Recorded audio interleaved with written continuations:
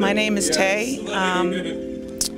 I'm a mother of one, a grandmother of 7, and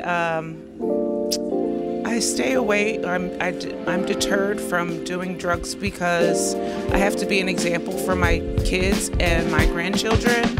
And to people that look up to me, it's very important that we be an example and allow people to see that, you don't have to escape, to get away, take drugs to forget things. You can talk to someone, and I like to be the person that people can talk to, and I find that people are attracted to me and they like to talk to me. Strangers are very nice to me, and in return I am too, and it just gives people hope.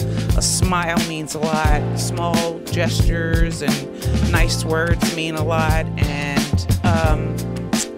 I don't know, also out of fear, because I see what that has done to people, and I would be afraid to live that way, and I feel sorry for them because it has to be a terrible existence, but I have compassion for them because I know that, it is an illness. So I'm very sensitive to it.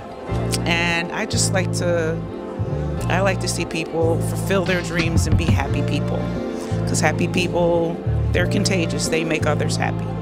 So yeah, that's it.